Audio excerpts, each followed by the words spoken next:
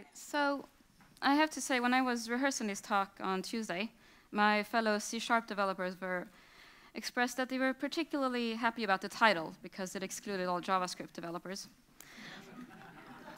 That's not really the point I'm trying to make, but I think it will come across anyway. Ooh, I'm scrolling there. Should be scrolling here. Yes. So, how's life as a programmer? This is the question that I've been answering a lot lately, because I've only recently become a programmer. And I started my career as a tester. I had studied towards a Master of Science in Information Technology, and I had taken the compiler courses, and I had done the networking labs and the math exams and all of those things. But I found myself being curious about the topic which everyone seemed to dislike so much, testing. In fact, my fellow students would declare that if they were sure of one thing, is that they would never work with testing. But I dove into it, and I loved it. I felt like a detective when I was trying to find bugs and trying to reproduce them to see what was going on and trying to see which variables triggered them. And I found my confidence, and I learned that there are actually ways of working in which you can also prevent bugs from happening. So I spent years helping teams trying to split up their deliveries and have conversations about what the things were supposed to do, really. And then I started noticing that a lot of this was dependent on how well we were actually communicating in the team and how we decided to split up our work. So I slipped into the role of an agile coach, or team facilitator, as I call myself. And I did that for a while. But then I quit that job because I wasn't happy with the way that company was going. And I decided that now it's time to be a programmer. Now, I had written some code before. I had done some automated checks, and I had written some small tools to help me in my testing. But I had never written anything that actually ran in production, something that a user had touched. And now I've been a programmer for a year and a half. So how is life as a programmer? Well, I think that this picture of my cat pretty much sums it up. I really like it. The one thing that strikes me, though, about being a programmer in comparison to all of the other roles that I've tried is that the programmer holds the power. You are the one standing between the idea and the realization of that idea. And by being that person with the compiler, you're in control of the situation in a way which all of your other teammates are not. You decide what is possible.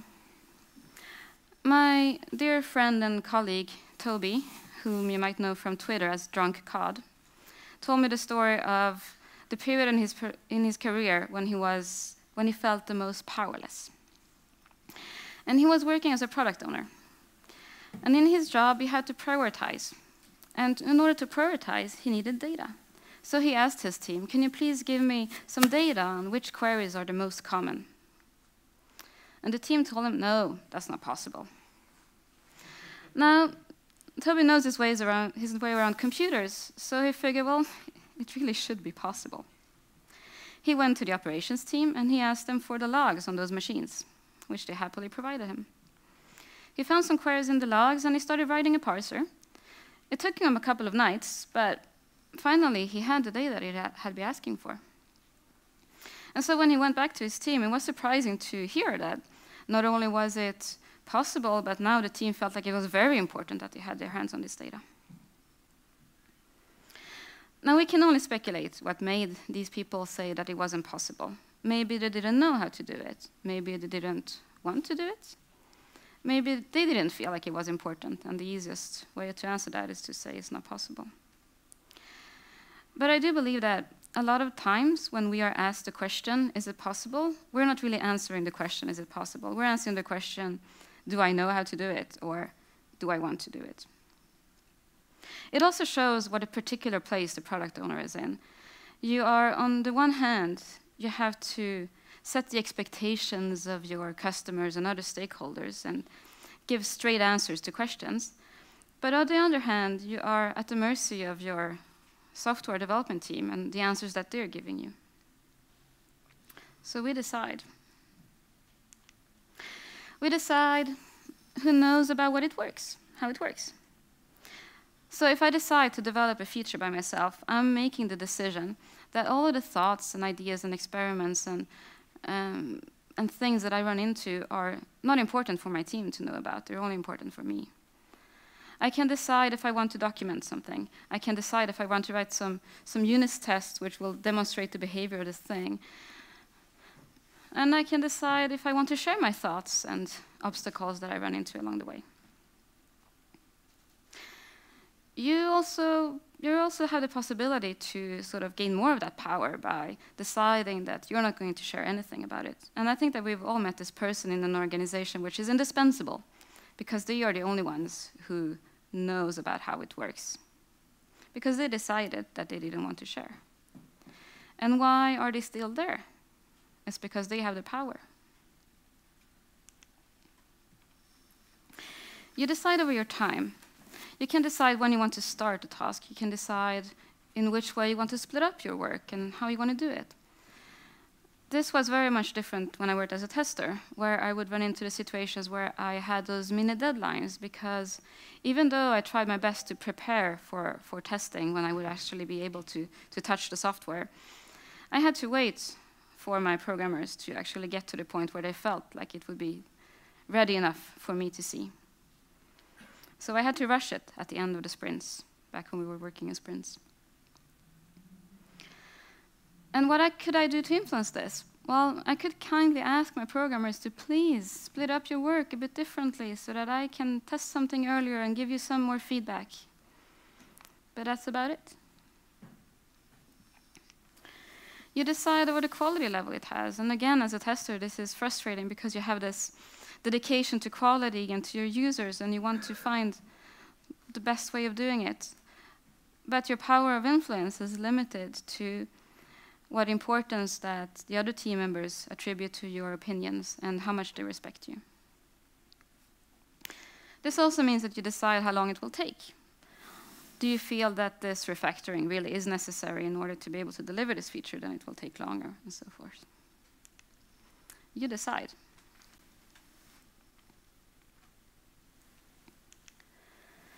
You might think that you're not deciding. I worked in a team where we had a product owner who used to be a programmer. So he knew everything about taking the time to refactor and taking the time to do work properly from the beginning. He loved pairing, and he encouraged the team to do it as much as possible. But even though he was clearly telling them to do quality first, they felt stressed and wanted to work fast. He was giving them the mandate, the clear mandate to make these decisions, but they were deciding otherwise. So if you're a programmer, you're the person who turns caffeine into code. And by being this person, the person with the compiler, you and only you will decide what the code will look like. Without you, there is no product.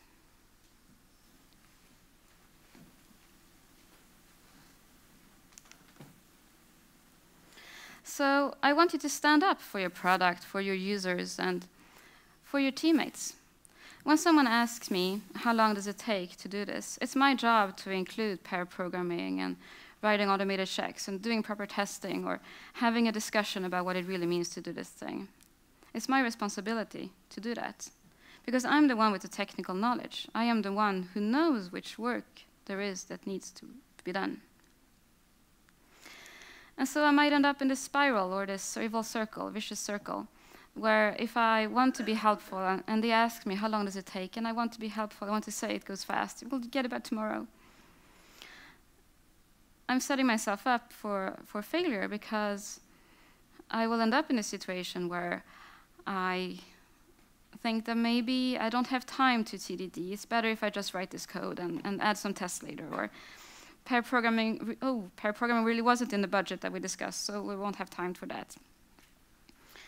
And then I start introducing bugs, and then I start making architectural choices that mean that not only I, but also my teammates will work slower in the future. That maybe some other feature will have to carry this cost.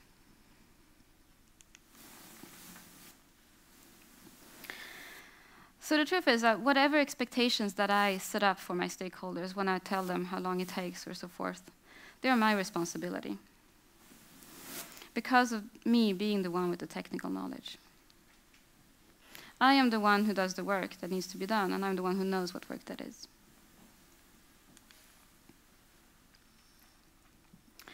And not only are you pretty much in control over your situation in this way, which others might not be, you're also in a pretty comfortable and safe space. I mean, mostly what we can complain about is the noise level in our open plan office. And still we can put on our headphones and listen to music and slip into the zone. There's no heavy lifting. There's no one yelling at you most of the time. There's no one puking on you at work. And at least in Sweden, I know that if I have a doctor's appointment or something similar, I can just slip away from the office and do that errand and come back, and no one will frown upon it. This isn't the case if you work in healthcare, or if you work in a shop, or if you work as a teacher. And it's rather safe. For one, there is little crime against programmers that I know of. And the consequences of our actions, for most of us, aren't that terrible. For most of us, the consequences are financial, at worst. And in the grand concept of things and thinking of life and death in the situations, that isn't very terrible. Now, I'm saying for most of us, because I know that this isn't the case for everyone. Remember that I said most of us. So, we're also having a lot of fun, right? It's nice to be this person who solves the tricky problems. And that feeling, you know, when someone comes by your desk and they ask you for a favor and you know how to fix it, and then they look at you all thankful and you feel like a goddess, that's a nice feeling. So, to summarize, clickety-click, it's clicking? Okay, it's not showing on my screen, sorry. We are being paid a decent amount of money to work in a rather comfortable and safe environment where we have the agency to work with our tasks the way we want to. And we spend most of our days making people happy and bringing their ideas to life. So you know what? We're playing work life on difficulty easy. This isn't the case for most people. But this isn't necessarily a bad thing. It's just that you have to think about it, and you have to think about how you're using it. So let me ask you how you spend your time. Maybe you're spending your time helping society. Maybe you're doing this by helping those in need. I know of a company, for example, who is building drones to deliver medical supplies in Malawi. That's a good thing. Maybe you're teaching our kids and helping them grow. Maybe you're providing help for our elderly. Maybe you're improving the environment. Or spreading democracy in the world. Are you protecting our civil rights? Our freedom of speech? Or maybe our privacy?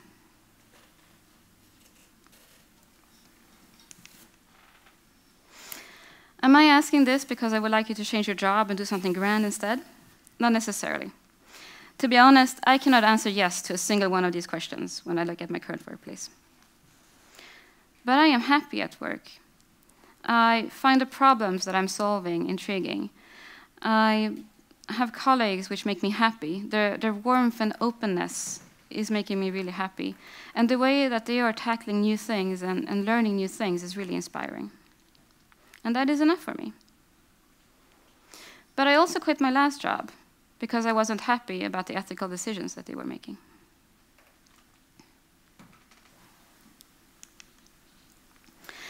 So if you're lucky enough, like me, to be in a position where you can be picky, where, as in Stockholm, our A Stockholm programmer is the most common work profession that you can have, and they're always sought after. So we're wanted on the job market. So if you are like me, with skills that are wanted on the job market, someone who's lucky enough to have the luxury to have financial safety and stability, then you should be picky about what you're doing. You should be something that is making you happy on some level.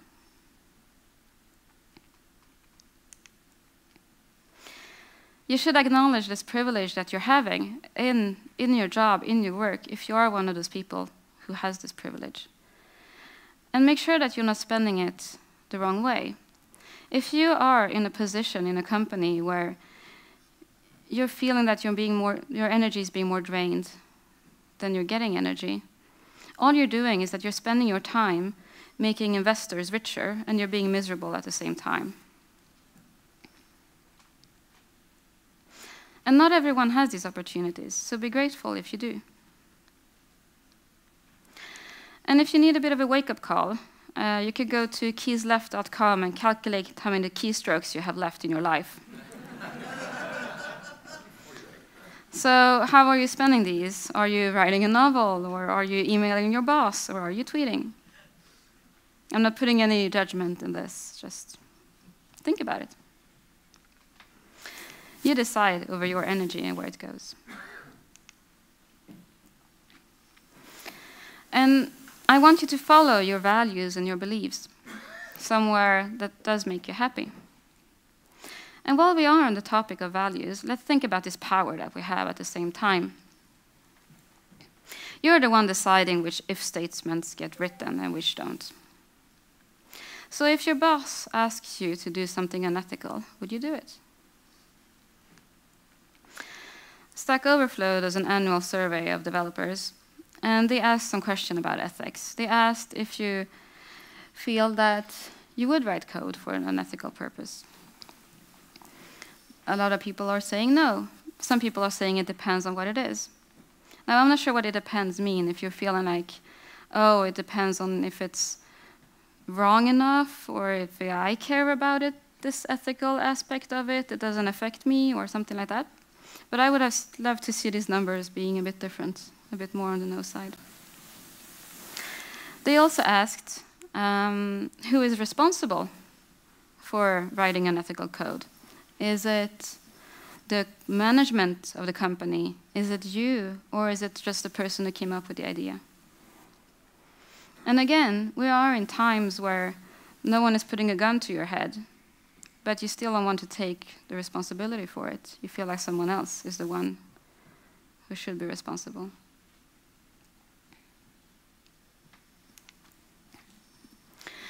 And if we look at the current events, I bet that most of you have spent more time in these past few months thinking about user data than you have in your entire life previously.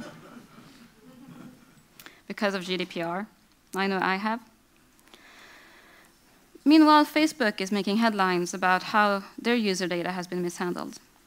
And in China, private companies are inventing a credit score to keep track of their users.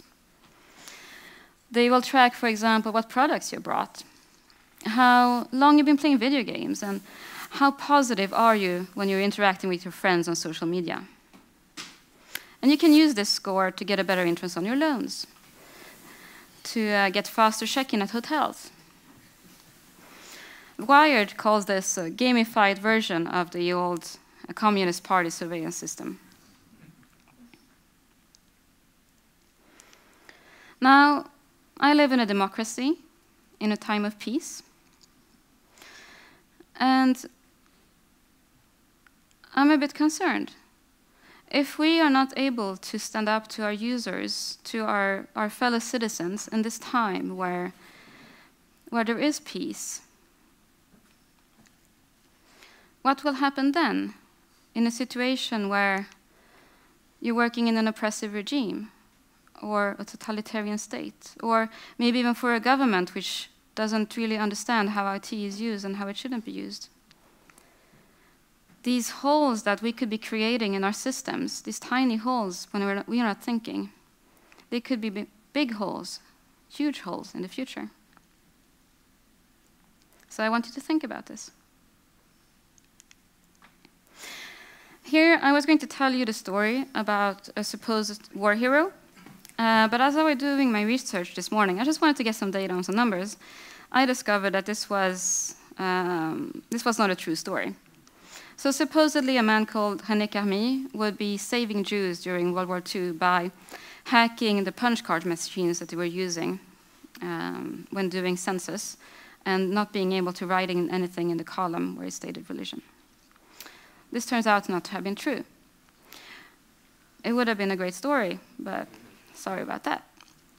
What was true, though, in all this situation was that in France, you had several different lists with censuses about people's races and professions and so forth.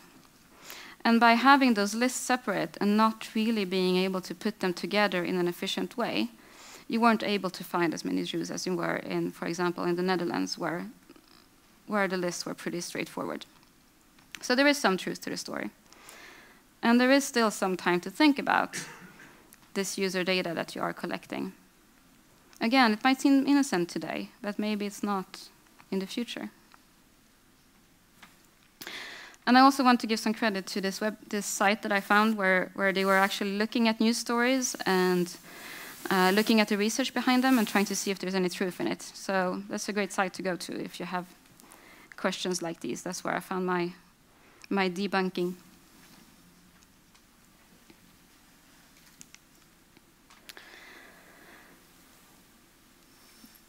So with great power comes great responsibility.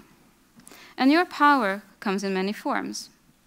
And one of your responsibilities is to make sure that you acknowledge this power and use it for good. It's easy to slip into evil just by not thinking about the consequences, by not doing anything. So you can do good for the human beings that are working with you, your colleagues, your friends, by the way that you're working in your companies. You can be good for the company by standing up for your product and your users. You can be good for your own health by thinking about, is your job draining you of energy or is it giving you energy? And you can be good for society. If you have the energy, the possibility, and the will to get involved in something that helps others, please do that. But even if you don't let evil slip in just by being idle. You have the power over all of these decisions. You decide. Thank you.